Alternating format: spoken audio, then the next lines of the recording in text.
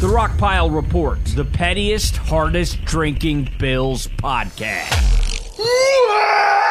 Welcome, everybody, to another edition of the Rockpile Report podcast.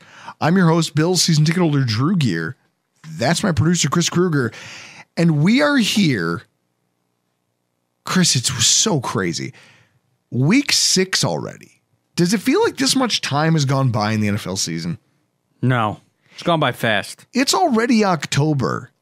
And I feel like we had 2 tailgates, right?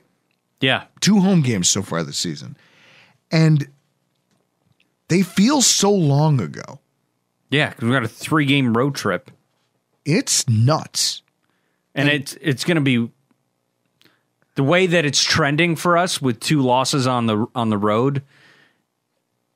It's going to be insane when we get to that Titans game, especially if we lose Monday night to the Jets with a brand new coach. Man, we're here talking about our Week 6 preview, Buffalo Bills and the New York Jets. Time, 8 p.m. Eastern Standard. The place over there in the Meadowlands in New Jersey, East Rutherford, to be exact. The line in the game is interesting. Bills +1. So road underdogs, but only slightly. Chris, who do we have on the call? Who is it? Is it Monday Aikman night, and Buck? Aikman and Buck. Okay. And weather, East Rutherford, New Jersey. We're looking at clear skies, cold October, like perfect football weather, perfect 63 degrees. Some injuries to monitor ahead of the game. For Buffalo, we came out of Houston with no new injuries other than our pride and just a national belief in Sean McDermott. Those are the only things that got damaged in this game. Although maybe Josh Allen's brain. Allegedly. Injuries to monitor for Buffalo are going to be cornerback Teron Johnson, who is last week he was practicing in a non-contact jersey, but ramping up. You know, they say it's a 4-week injury. That was week 5. This is going to be week 6. It seems like he should be ready to go, right? Yeah. Defensive tackle Ed Oliver. Missing the game, you noticed we missed Ed Oliver this week. Did we? Yeah, because I think that, because think about it. Their interior offensive line's not great. And at the same time, how many people got their hands on the quarterback and just didn't bring him down? Yeah, that Anybody happened. else we could have thrown at the quarterback this past week would have helped. Wide receiver Khalil Shakir might be the biggest one of all. Yep. You know, we had no wide receiver separation to speak of. I've got numbers to back that up, and here in tonight's Keys to Victory.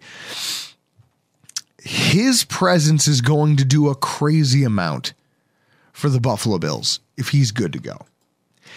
And for the New York Jets, they've got their own problems. Morgan Moses might be coming back. Might be. And if he's not, Olaf Ashanu is going to start again at right tackle, playing out of position. He looked terrible this past week. Cornerback Michael Carter Jr., who was he was their starting nickel cornerback, but he wasn't great. He was gettable if you're talking about it from an offensive standpoint. He pulled a hamstring in the first quarter of this week's game against the Vikings and was immediately ruled out. And then quarterback Aaron Rodgers suffers a low ankle sprain. Now he's out there at practice. He's doing all the things, but we'll see how the week goes. Because Chris, watching him crawl off the field, you can tell me that guy is okay. I don't believe you. No. He's taking a beating only 6 weeks into the season. There's almost a part of you that wonders if he didn't get lucky last year that he got hurt right away, rather than having to sustain just a massive amount of contact prior to finally getting hurt. It's a wild time in the AFC East, boys and girls. It really is. The Buffalo Bills are fresh off a really stinging loss. Not because I thought we were the better team going into it, but because due to injury and game script, the fact that they lost Nico Collins completely tilted things in Buffalo's favor. It did. And you watched Buffalo start to make a comeback after that point. It could have been ours, and just our own ineptitude didn't allow it. Meanwhile, the Buffalo Bills are fresh off a really stinging loss. And here's the Jets coming off their own just showing of their asses on national TV. And they've now, as of today, doubled down on being one of the most laughable and volatile organizations in the NFL by firing their head coach under really awkward circumstances. Like there's a Mangini, Eric Mangini went on air to say that he heard rumblings that there could be a move made last week, saying that the reason is that Woody Johnson, as the former ambassador to the UK, was going to have all of his highfalutin friends around. And that if they lost this game, he would be so embarrassed he would be forced to make changes. Which is hilarious. You're not firing the coach because it's the right thing. You're hiring him because you're embarrassed. And the problem is where you would give some franchises and some owners the benefit of the doubt. You can't give that to Woody Johnson because he's been nothing but a moron when it comes to any of this. They've been lampooned by their own fan base and local media alike, pointing out that replacing the head coach only fixes their problems ostensibly. Because what? Jeff Ulbrich is going to do what for their offense? Which is the reason they're losing games. Well, you weren't going to give that job to Nate Hackett. You knew he was incompetent with Denver, and he's incompetent with the Jets. Well, as we're about to talk about, he was almost fired today. Yeah, well, they're trying to do Ulbrich. Meanwhile, Bills head coach Sean McDermott has been verbally thrashed by some of the biggest names in the industry of national sports punditry. And fans seem kind of torn about it. They don't know what to make of the fact that their coach is getting a rough ride. And that the coaching staff as a whole has kind of they have to begrudgingly acknowledge that it feels somewhat broken. It just does. And so when you think about those dynamics as it pertains to these two teams, doesn't it feel stupid that we're talking about a game that will decide who's in first place in the AFC East?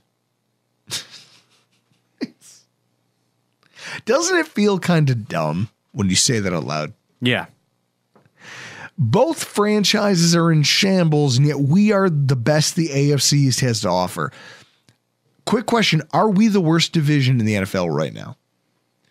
Possible. It used to be the AFC South, but Chris, if you want to give it a goog, just put it up here on the board for me.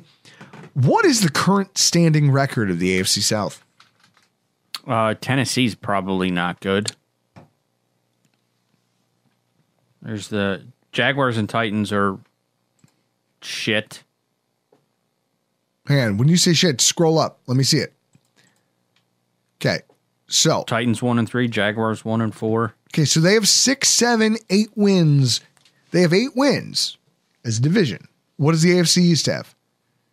3, 4, 5, 8. 6, 7, 8. So we're tied in conference ineptitude. Scroll down to the NFC South, because this is what's interesting to me. They have had a crazy run of offensive production. Look at the points for inside that division. Right now, the Saints are a 2-3 team, and they've scored 140 points. Chris, go up to the AFC East. The Bills have 142. Nobody else in our division has broken 100. It'll be a while for the Dolphins and Patriots to get there. Oh, my God, the Dolphins have 60. We might be the most inept division through the first 5 weeks of football. We might be the most fundamentally broken in the entire NFL. But there's still a playoff berth. And Chris, I don't care what you think about us. If you win, you're a winner, right? Yeah. If you make the playoffs, it's got to mean something, right? Yeah. So in that way, this game, as stupid as it sounds, has a lot of gravity to it. And so with that, we bring in tonight's guest so we can talk all about it. And here to talk about the utter absurdity of all of this and just all of the poor optics and the crazy day that he's had as a Jets fan, Mr. Scott Mason from Play Like a Jet. Scott, how are you just in terms of, because I know, you're here to do a football preview podcast, and yet at the same time, you're probably still digesting the news of the day, eh?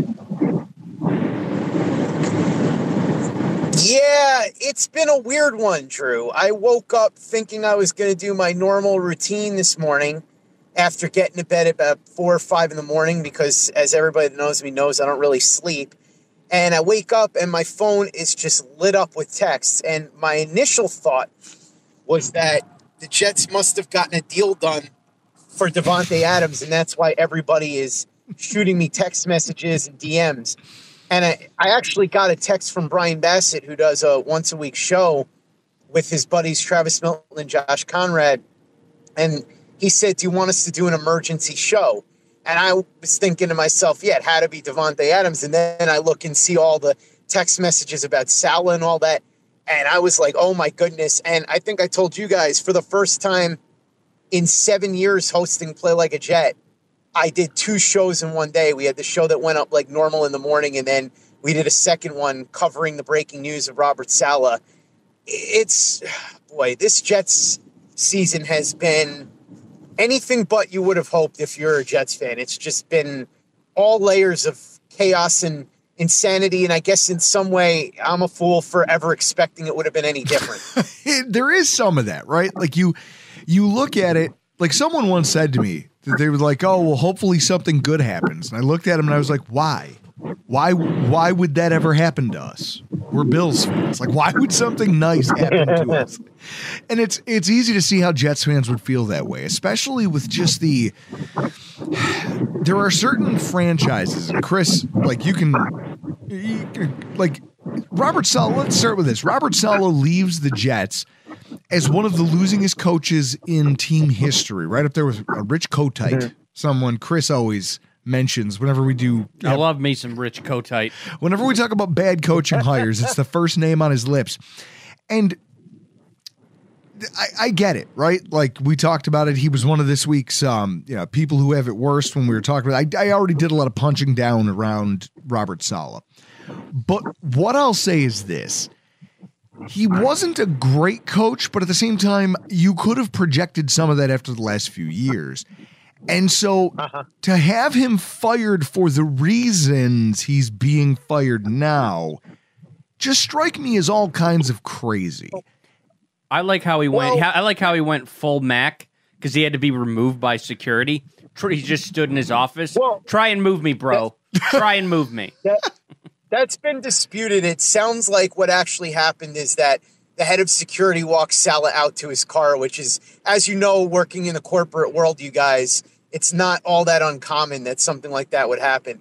I will say this, though. Drew, I think part of the issue here with Saleh was, for as bad of a job as it seemed that he has done the last few years, and I have so many complaints, the refrain was always, well, we can't really judge the guy yet because look at what he's had to work with at quarterback. You can't win in this league without it.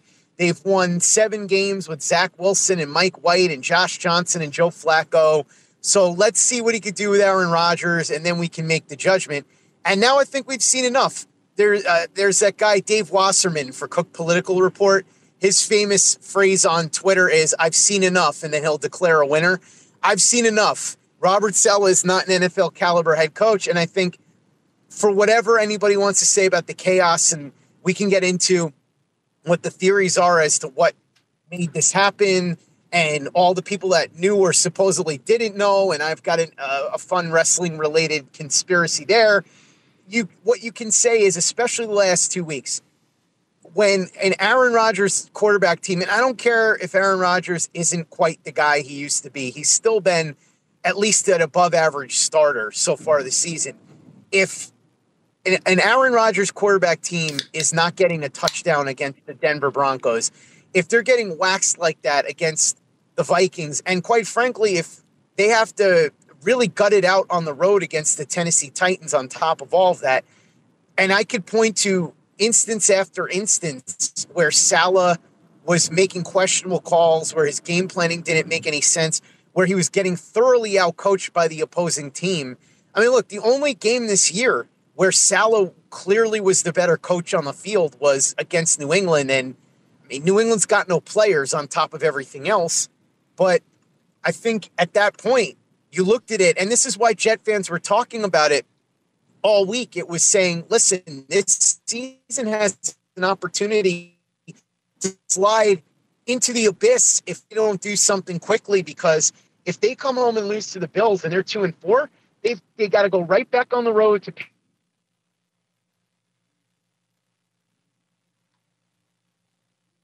But then right after that, they've got to play the Houston Texans on Thursday Night Football. So the chance of this season sliding completely out of control was right there. So the discussion was, would Woody have the cojones to do something like this?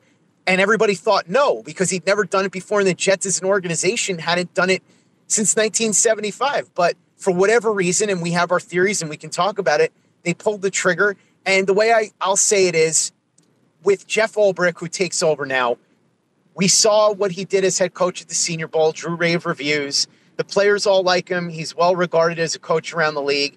Will he be a good head coach? I have no idea. But here's what I can tell you. We know that it wasn't working with Saleh, so the change had to be made. Maybe it won't work out with Ulbrich, but at least there's a percentage chance that it will, and that's a greater percentage than you would have had if Saleh was still here. I just retweeted something while you were explaining this. And I mean, I get it, right?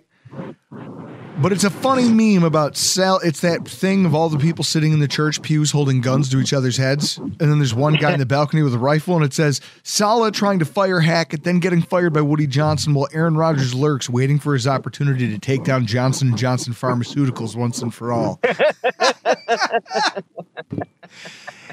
I think here's the problem with the way it went down, and the way I think this is the problem that the Jets have, right? The Jets as a franchise have a credibility issue, and it exists at almost every single level of the organization. You know, if you want to start at the bottom and work your way up, it starts at quarterback. You have a quarterback who says, "Hey, I'm retired and I'm done playing. I don't know what my future looks like." And then he comes back and says, hey, you know what? I'm all in. I'm back. I'm the guy. And then he gets hurt, which is out of his control. But then when he comes back, he spends no time with the team. And then he starts playing games, and then it turns out he's actually struggling to build chemistry with some of its more important players. Well, I gotta correct you on that one, Drew. Sure. I assume you're talking about the 2 days that he wasn't there because of the Egypt trip, but we should also point out. Well, I'm talking about OTAs, and I'm talking about minicamp. Right, but we should point out that he was at all the optional minicamp practices before that he did not have to be at. So it's not like he just no-showed for months. And then just showed up out of nowhere at training camp. So to be fair to Rodgers, let's be accurate on that. Okay. But where was he during the offseason when every other quarterback in the NFL is getting together with their wide receiver teams and working out? It sure as hell wasn't working out with Garrett Wilson. And you're seeing the byproduct of that in the early 4 or 5 games. Now, Garrett Wilson had a really good game this past weekend, at least statistically. And the problem is that I don't think Garrett Wilson is maybe as, you and I have talked about this. When you're the best guy on a bad team, it might make you look better, and it might make people think that you project to being a better football player when you do get talent around you. And then the reality is you just become the same guy who, I looked at the numbers. Justin Jefferson had almost the same yardage as Garrett Wilson last year, but he did it on 68 fewer targets and like 30 fewer receptions. So it's like, Garrett Wilson accomplished something, but he needed a giant volume to get there. And that was never going to be what Aaron Rodgers did. He was never just going to look at Garrett Wilson and make him the workhorse. Now, some of the communication breakdowns the two of them have had, some of the issues, you're starting to see Tyler Conklin all of a sudden become a functional part of the Jets offense again. The last 2 games, 3 games, because I think he went to sleep for a week and then he kind of came back. I know, because my fantasy team is so bad, I had to pick up Conklin to be my starter. So with that said, he had no chemistry, and you can see them slowly building it through the first couple weeks. He's now getting a feel for how Conklin runs routes. Conklin knows what the quarterback wants. They're building a relationship. The problem is you're going into week 6 of an NFL season. So when you're a quarterback who tells me like, hey, I believe that I can bring a championship to this team and I can do all these things and I'm not retired, I'm all in. And then you don't do some of the foundational things it takes to make that possible. It's hard for me to take you seriously. And so even then, when you are telling the truth, or when you are right about things, it is harder for me to take it seriously. Now, you go up a level and you look at Robert Saleh. I joked with you all the time. I think he sounds like Dom Toretto, like a Dom Toretto character if someone had written him to be an NFL coach. I think he made a lot of comments and said a lot of things that he thought were necessary. And the reality is, I think that he's probably a really good coordinator who just really struggled to understand and grapple with the pressure of managing the entire team as a whole, and also having to understand what the offensive side of the ball needed and was doing and what they had going on. Because like early, that was a problem for Sean McDermott. It's why Rick Dennison was his first offensive coordinator. And he had to fire that guy immediately because that guy was terrible. And then he found Brian Daboll, and the relationship that he built with Josh Allen grew and slowly grew into something positive enough that he got a head coaching job. And then again, he's struggled to kind of pick the right coordinator. He's had some success. He's had to fire another guy, but he at least got into it trying to understand that side of the ball, because that's where all of the Jets' problems seem to be rooted.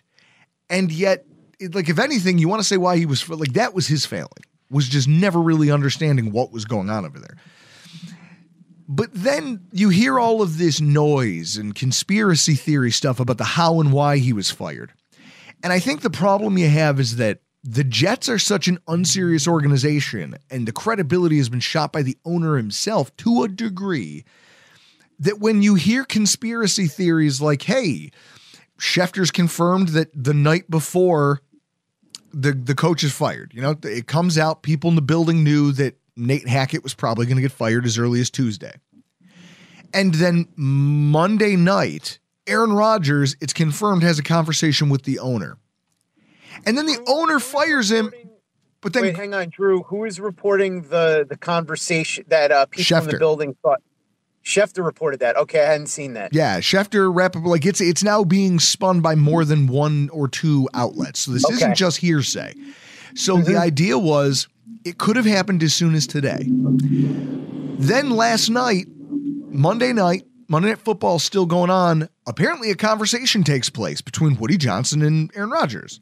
Now, according to Woody Johnson, they didn't talk about this at all. This never came up. But in today's meeting, Woody Johnson said the idea to fire Saleh was completely his, and that's why he did it, and it was his call. And you see all these people who go, well, it's really convenient that you had this conversation with a player who seemed to hold a lot of contempt for this coach who was about to fire his friend, and so you fired him preemptively. And I would want to believe about 60 to 70% of NFL owners who said that to me, said, hey, I was already going to do this, and we just had a separate conversation about other things. The problem is Woody Johnson has done nothing over his ownership of the Jets to tell me that he deserves that benefit of the doubt.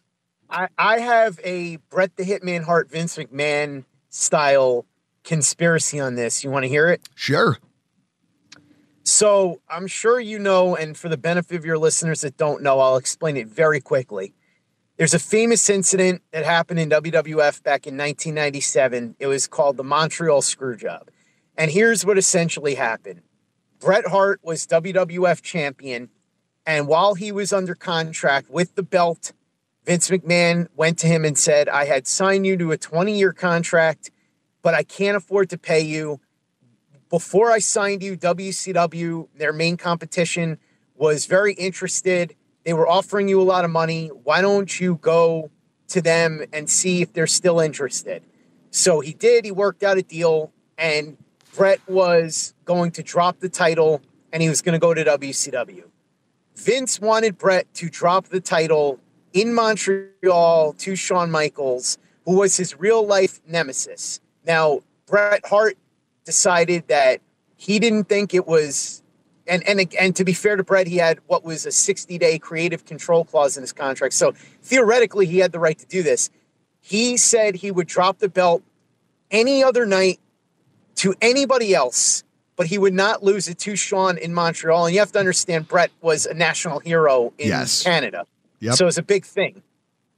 Vince essentially relented, but behind the scenes, he and Triple H and Shawn Michaels and the referee Earl Hebner and Pat Patterson and Gerald Briscoe had all basically conspired to screw Brett out of the title. And so what happened was, during the match, when Brett was put in a submission hold, Vince had the timekeeper ring the bell and the referee signal the end of the match so that those people watching at home and in attendance would believe that the planned ending was for Brett to lose via the sharpshooter submission, when in reality, Brett had been screwed because he'd agreed to do no such thing. So anyway, the reason I'm bringing this up is because afterwards, and this is in the documentary Wrestling with Shadows, which I highly recommend watching, Triple H and Hunter backstage, and Bret Hart is interrogating them and going, did you know about this? And Sean is saying, I swear on everything everything in my life that I had no idea. And Triple H is saying, I have no clue. And Bret's sort of almost letting him off the hook until Bret Hart's wife, Julie, at the time, Julie says, you can swear to whoever you want, but we all know who knew what. And one day God is going to strike you down for this. And so Vince wanted everybody to play it off that nobody but him knew. And him and the referee, obviously, because he would have had to participate. And nobody but him and the referee knew. And it was all him. And nobody else was in on it. And this way he would get all the heat. And Shawn Michaels, who was his biggest star, would not have to deal with an angry Bret Hart, angry audience, Triple H, same thing, whatever. The fact that he spoke to Rogers the day before and says it was never brought up and this and that, it really feels a lot like Vince McMahon telling Shawn Michaels, I'm going to take all the heat for this. Don't worry about it. Pretend you didn't know. I could be wrong, but I can't imagine that Woody Johnson is going to have his star quarterback on the phone the night before he's going to make this major decision, and that conversation isn't even going to occur. I think it's more likely, and I have no evidence of this, so I just want to be clear, this is just me speculating. It's more likely that Woody, who's been known to be influenced by the opinion of players in the past, Eric Mangini, who you brought up before, a big part of the reason he was fired is because Woody Johnson went to talk to a lot of the players at the end of the season, and it appeared the players had had enough of Eric Mangini. Maybe he was having conversations in private with players going, what do you think of what Saleh's been doing? Maybe he heard Quincy Williams in the locker room after the game say, we're tired of this every week. Somebody's got to be held accountable for this.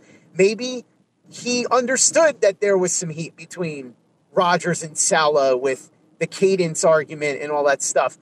But I find it incredibly hard to believe that Rogers would have known. It seems more likely to me that if anything, Woody would have said, hey, I'm thinking of making this switch. What do you think? Or Rogers is talking to Woody and pushing him towards making the switch. Either way, I'm going to have to see some legitimate reporting and evidence that indicates that Rogers legitimately didn't know about this, because it just doesn't seem feasible to me. And like you said, I think they may have gotten the right result in a weird way. But now I will say that a lot of the fan base is galvanized, and I'm hoping it does something for the team as well. Well, and so that's where we kind of segue into this. What is the team after the departure of Robert Saleh? You're standing here talking about a team. I mean, if you want to talk about offensive football, the Bills and Jets over the last 2 weeks have been probably, I don't know. I mean, when you think about maybe two of the more depressing, that's the right word, depressing, Chris. Am I doing this right? Yeah. I don't think frustrating is what you would call it. I think what you'd call it is both teams know that their offenses are highly flawed, and to a degree where I was more content to sit on a patio and just wallow in a beer than watch the end of the Houston game, because it was gorgeous outside in Florida, and I wasn't going to let that derail. Like, I wasn't going to let the Bills belly flopping their way to another loss, fueled by offensive ineptitude, ruin my enjoyment of the environment. And I'm sure that there's plenty of Jets fans who feel the same way. It's like, we know what's coming. How does replacing your head coach with your defensive coordinator and leaving the current staff in place, what is the direct benefit of your offense? Well, I will say, by the way, for what it's worth, Peter Schrager hinted at this, and so did Rich Cimini. The Jets are leaving all options on the table in terms of fixing the offense. And by all accounts, that means still potentially either demoting or outright getting rid of Nathaniel Hackett and replacing him either with somebody on staff or just bringing in a consultant from the outside to help. Either way, they clearly understand there's a problem with the offense. I also wonder if Robert Saleh was involved in the offense to a greater degree than we realized, because remember, season, all we heard was how Saleh was going to have a bigger hand in the offense. And if he clashed with Rodgers, and this, what we saw the last few weeks was the result, well, then the tale tells itself. But as far as replacing Saleh with Ulbrich, I think what this comes down to is you had a head coach that the players had lost faith in, that had shown over and over again that he just wasn't up to the task. And with Ulbrich, we don't know. He's never been a head coach other than that 1 week at the Senior Bowl. And he's well liked by the players on the team. He's done a very good job. One of the top defensive coordinators in the league, certainly the last few years. He's a guy that a lot of people thought might be a guy that would get interviews. He didn't this past offseason, but maybe he would have this offseason. And so what it comes down to is Jeff Ulbrich, I think, gives them a new hope, a new lease temporarily. Now he's going to have to show why things would be different under him.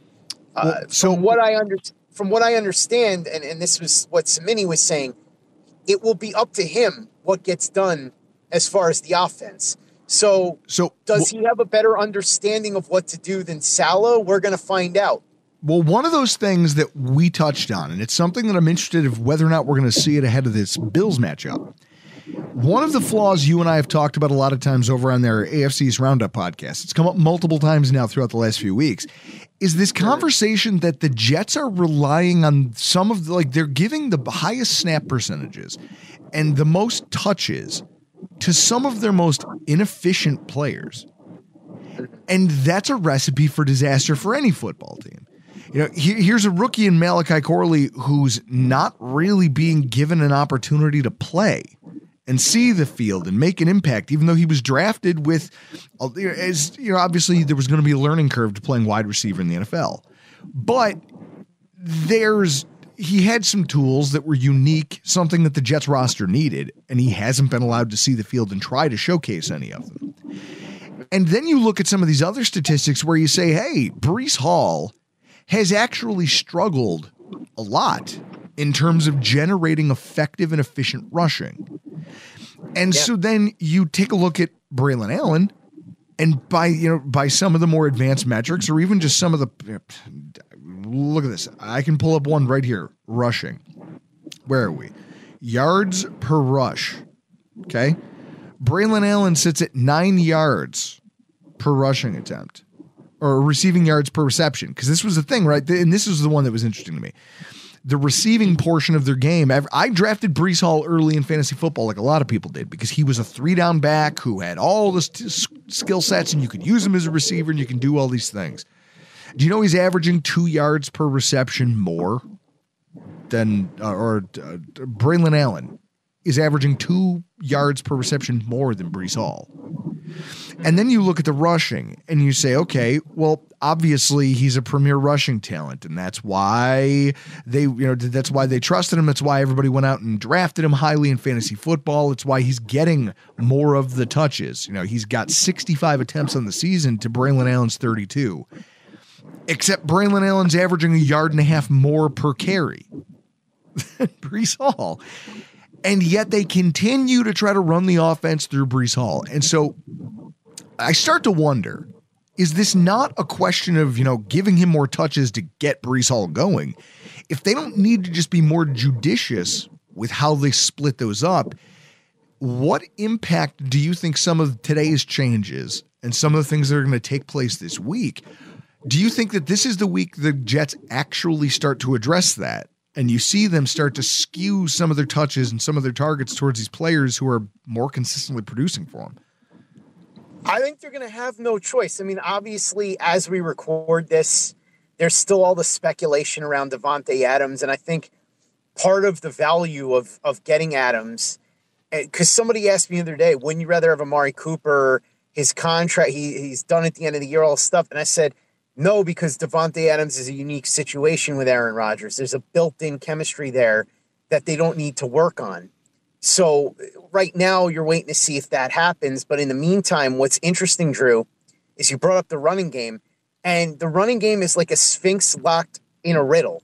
Because when you look at the statistics, it makes no sense.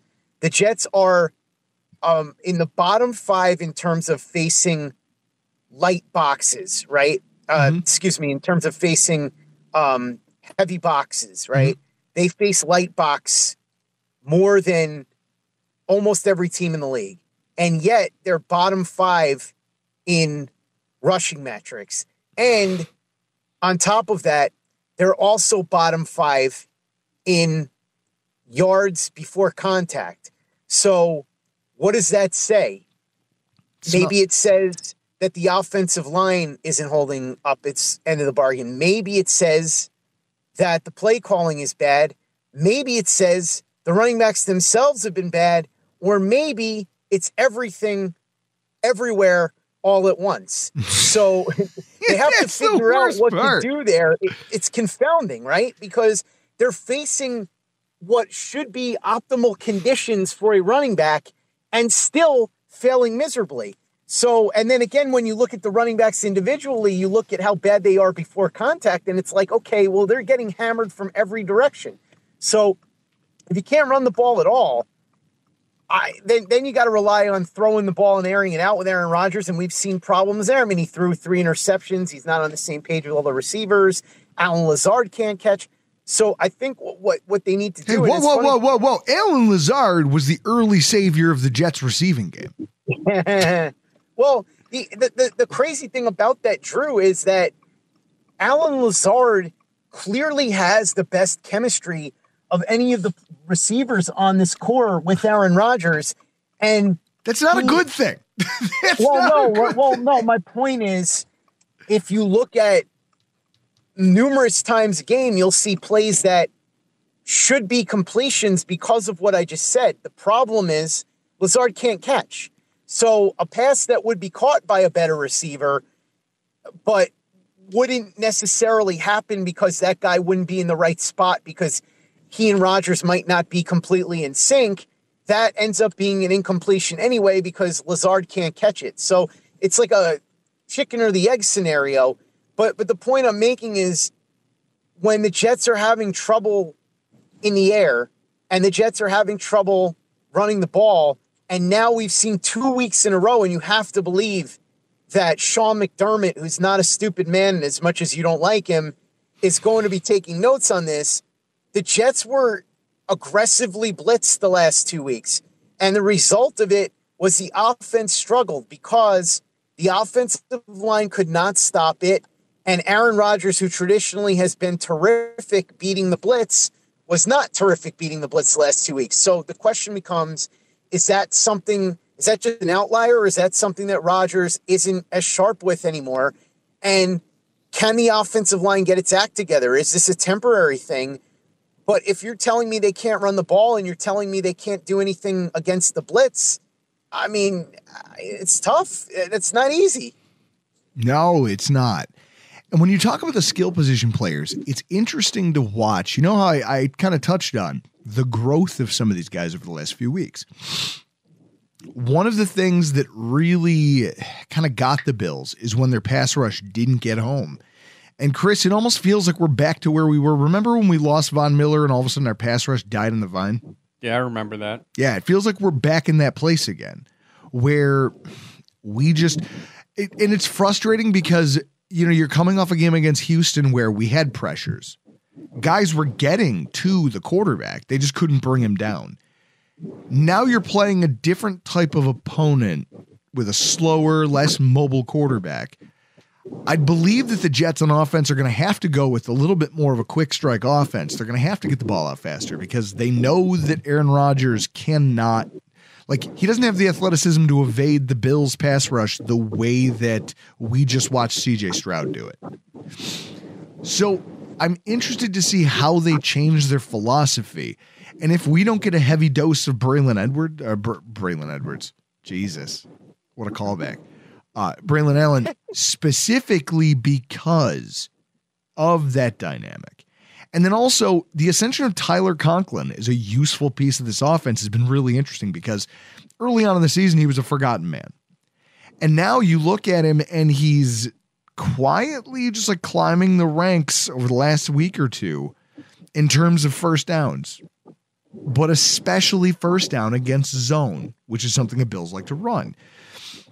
He has 7 of them. And when you figure he didn't start catching the ball until about 3 weeks ago, that's pretty solid production. 7 first down catches over the course of his last few games.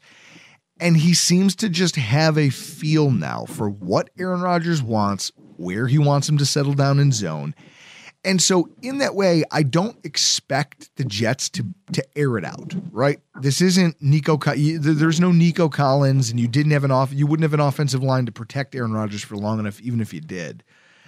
But at the same time, I see an offense that can do just about. I mean, Chris, if you had to give the wide receiver advantage in this, wouldn't you give it to the Jets? No. No? You think the Buffalo Bills wide receiver group is better than what the Jets are currently trotting out? Correct. Okay. Rodgers has no chemistry with anybody except Lazard. So Scott, you and I are sort of rash. Respectfully, you're out of your damn mind. And this is what I was about to say. Since we're literally nobody else on earth thinks that, including the Bills coaching staff. So with that in mind, Mike Williams is slowly becoming a chain mover. Allen Lazard's being, you can almost start to phase him out if Aaron Rodgers can start to build some chemistry with these guys. But it really does come down to the offensive line, as it does in most football games. And for the Jets, it wasn't great this weekend.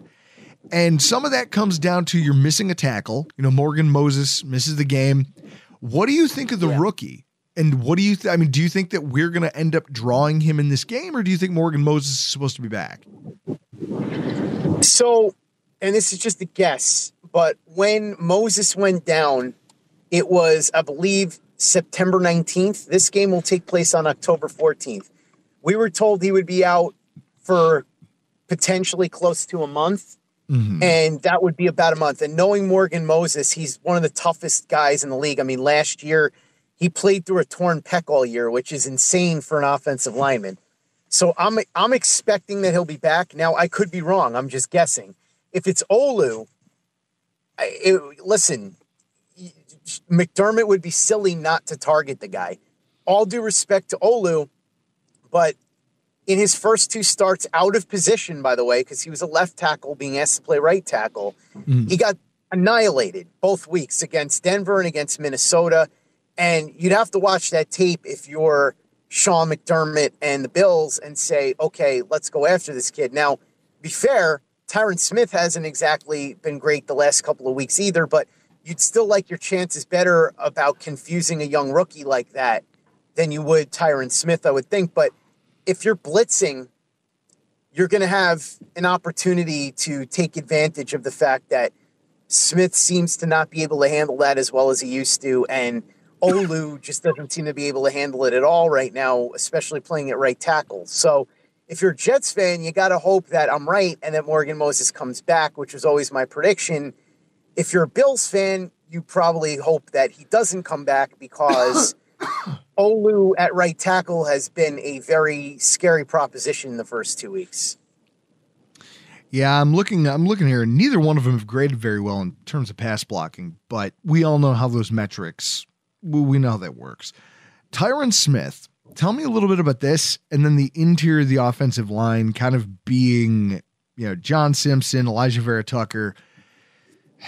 The Bills' defensive line started the season looking really good, but then we went up against 2 teams that had decent interior offensive lines and pretty solid game plans about how they wanted to attack us with the rushing, and you saw the front 7 become kind of malleable. When you look at what you've seen from that interior group over the last few weeks, and then you think about the deficiencies that have kind of been exposed with the Bills front seven, how confident are you that this group that's going to be on the field Monday night can generate enough of a rush to allow the Jets to play a more conservative passing game and still stay in the game offensively? Man, I mean, that really depends on what the Bills are able to do. And I mean, this is an answer that you'd probably have that would be better than mine is, are the Bills capable of replicating something like what the Vikings and the Broncos have done the last 2 weeks, which is heavy blitzing and putting a lot of heat on the offensive line to make them go away? If they are capable of that, then I think it's going to be really, really tough sledding for the Jets to get anything going on the ground or in the air. It's just the offensive line has been weird. Like John Simpson, it's almost like that old Dennis Green thing. He is who we thought he'd be. Like he's basically an okay guard who gets flagged a lot for penalties. That's really what he is. Mm-hmm. He's okay. Vera Tucker has been very good. Mostly he's been their best offensive lineman. Joe Tippmann has, other than a week or two where he wasn't the best, he's generally been okay. The interior has not been the major problem. The tackles have been an issue. Tyron Smith is having, easily the worst year of his career so far. I think he let up 9 pressures the last 2 weeks, which is unheard of for a guy who really, other than Trent Williams, is probably the best left tackle of this decade, right? This past decade. Mm-hmm. And then Olu, I mean, look, Morgan Moses played fairly well before he went out, and again, he's playing out of position, and so that has to be taken into account. And he also is going into his 3rd game here. He only played 2 games in the NFL, but he's been really tough to watch. That O-line the last 2 weeks has not been good. The interior has been less of a problem than the 2 tackles, though, and I suspect the Bills will try to take advantage of that. And even if it's Moses, obviously he wouldn't be 100% healthy. So maybe you try and play with the injured guy as well. But if the Bills can bring that heat and they can, set the pace early and everything, you could see something similar to what you saw with Denver and the Vikings, where the Jets are struggling to run, struggling to pass, and struggling to score points. Look, I went on Arif Hassan's Norse Code podcast before the Jets and the Vikings game, and I gave him my honest opinion on what I'd been seeing and what Vikings fans should expect.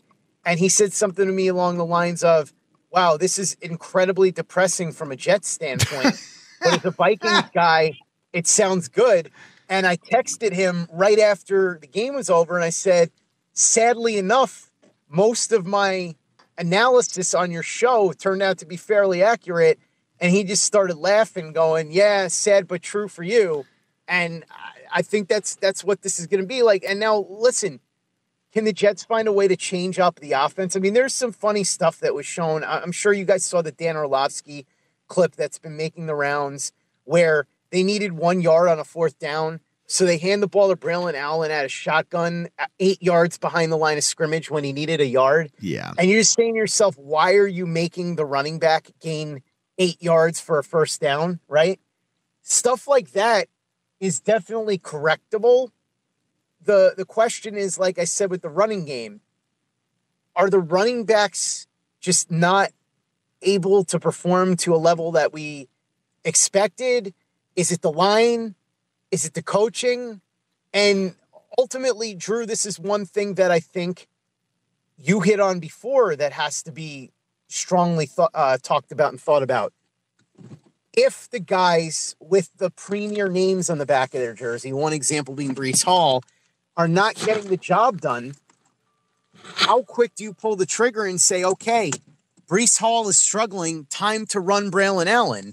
I think that's something that Ulbrich has to have in the back of his head. He has to be willing to adjust at the blink of an eye, because it doesn't matter if the name Hall is on the back of your jersey and everybody drafted you 2nd overall in your fantasy draft. What matters is who's getting the positive yardage, who's helping the team the most in that particular matchup. And if it's not going to be Breece Hall, right, or if Garrett Wilson is getting blanket covered, don't force feed the ball to him. Now, this past week, he did fine against Minnesota. They targeted him 22 times, but you gotta read where the game is going and figure it out. You have to have the good game plan, obviously, but you also have to read where the game is going and figure it out as you go along, make adjustments. And people talk about halftime adjustments. It's not halftime adjustments. It's in-game adjustments, whether that happens in the first quarter, the second quarter, the fourth quarter, whatever it is, you've got to be able to adjust to what's going on the field. Saleh has been terrible at that. Hackett clearly has been terrible at that. Does Ulbrich in charge and maybe some other behind-the-scenes moves with the offense change that? That's something that I can't answer right now. If they can't, it could be a long day. Oh God, I gotta get a cough drop. Well, the good news is we don't have to wait long. It's just a few days away. It'll be interesting to see which team can correct their stuff. Hopefully some of the things we're going to talk about in our keys to victory here in a moment. Hopefully these are things the Bills can address, because I don't know if there's much else they can do. This has always been a bad matchup for them. They have not played well. Josh Allen has not played well against this team. Some of the defensive statistics I have are pretty dubious that the Bills it's suddenly going to get easier for them. It'll be really interesting to see how this goes. I appreciate you joining us. Tell everybody where they can follow you on social media and where they can find the rest of your work in the Jets. Excellent question, Shelton. You can find the podcast anywhere you download podcasts. You can check us out on YouTube, youtube.com/playlikeajet. Our store is tpublic.com. That's teepublic.com, and just search for Play Like a Jet. And also I'm on Twitter at PlayLikeAJet1. Gentlemen, it's a pleasure as always. And hopefully they at least give us an entertaining game to watch. From my perspective, the Jets have won the last two at MetLife Stadium. I would like to see that trend continue, but I also would like to see things just start to turn around in general on the offensive side of the ball, because it's been very difficult to watch. Like I told you, I'm not that hard to please. Give me a watchable offense for once. I'm not gonna lie. When you said this, you were like, no. When you said that, all I could think of is Hard to Watch from 30 Rock. The one that Tracy Morgan won a fake Oscar for. Right. But I will say, I want a fun offense. It looked like the Jets might be getting that after the Patriots game, and now it's gone back to what we saw with Zach Wilson in a lot of ways. Just move the ball, but don't do anything. So hopefully that at least changes.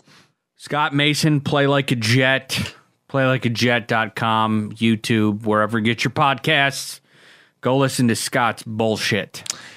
So that brings us to our keys to victory. Wow, that's a lot of keys. Bigger the keychain, more powerful the man. I've only got two for you. The first one is pretty obvious. It's that you have to find a way to solve, because again, for the third week in a row, we are playing a team that does not play a lot of too high cover shells. Joe Brady has to acknowledge the fact that his current scheme that he was feasting off of early in the season will not work against this level of opponent, especially not when they have the coverage metrics that they do. They are the NFL's best coverage unit. Look at this, Chris. Like, if you look at their defense as a whole, second in passing defense, 14th in rushing defense, and 5th in points against. But if you dig into some of the finer numbers, what makes this such a bad matchup for Buffalo is the separation they allow. When they played Minnesota this past weekend, they won because of the Jets' ineptitude and the turnovers. Figure, what was the final score? It was like 20.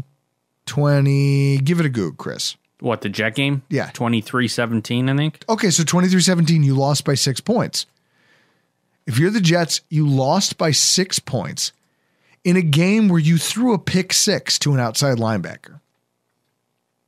Your offense probably should have been enough to win you that game, because even though they were inept, your defense is that good. And it shows up in the numbers. Chris, when we talk about wide receivers being able to get separation, do you know who the highest player on the Vikings team for separation was? No. It was Jordan Addison at 3.0 yards. Do you know that qualified for 41st in the NFL? In every play, this is players who had 5 or more targets. Jordan Addison, the leading receiver for Minnesota in terms of wide receivers who saw targets, 41st in separation. The week prior, in a game that they somehow, again, offense, inexplicably lose, Cameron Sutton is the leading receiver in terms of separation for the Denver Broncos at 2.0 yards, which qualified for 64th in the NFL. Their coverage units are elite.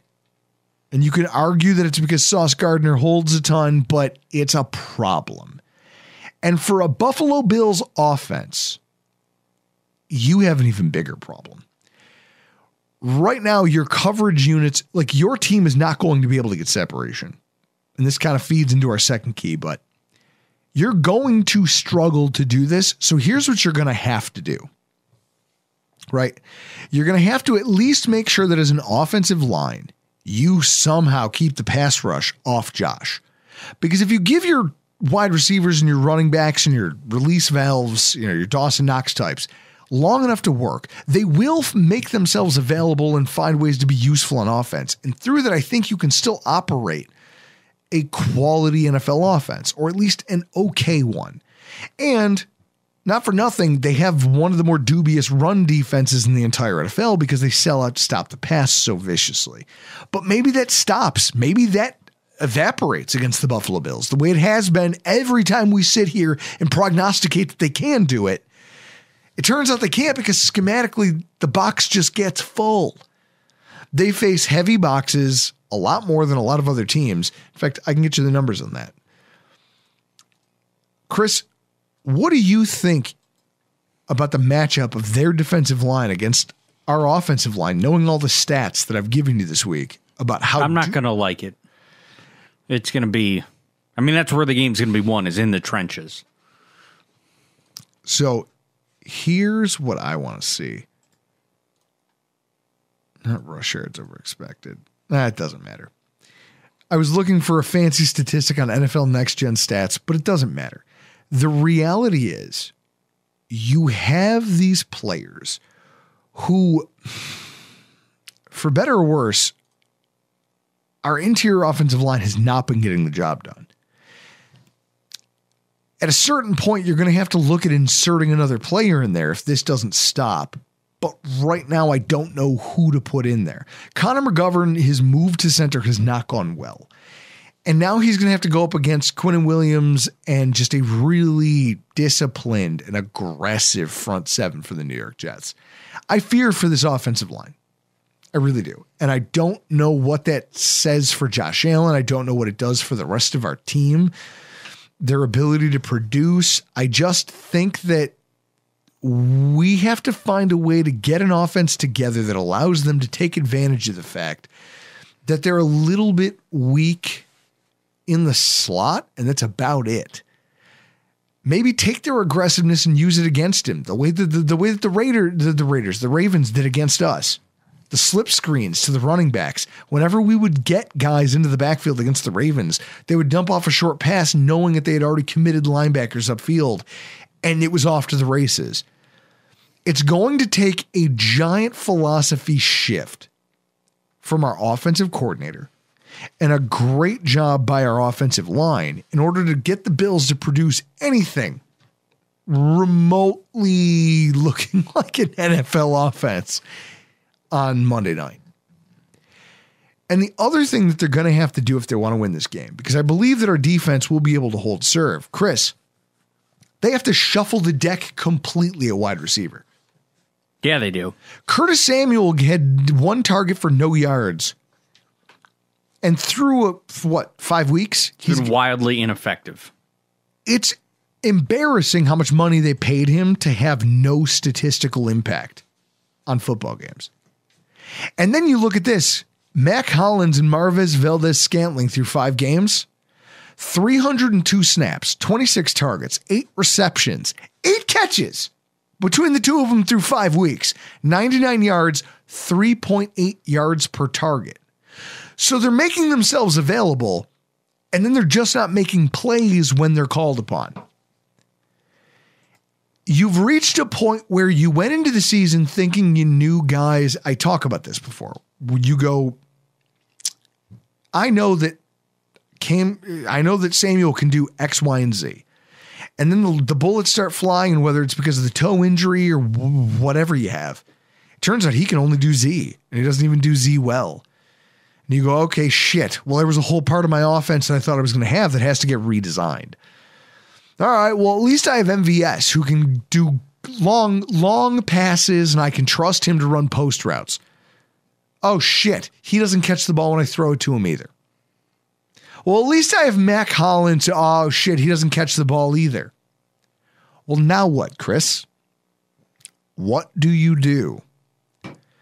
I think at this point, the most refreshing thing that you can offer Josh Allen and the rest of the offense is to shuffle this depth chart a little bit.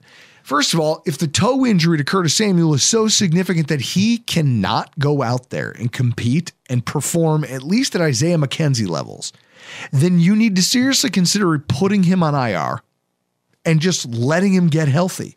Put him on IR, let him roll for 7 weeks. If we're still in playoff contention, you can add him back in and hopefully he'll have some juice. Because right now, he's useless. Chris, he's like you trying to play offensive line in a pickup football game. He's like you in a barbecue, like in a rib contest. Like he's you trying to judge ribs. I would never do that, ever. He's you trying to pick out quality haircuts on a board at Supercuts. I could do that. The fuck you can. Look at what's on your head.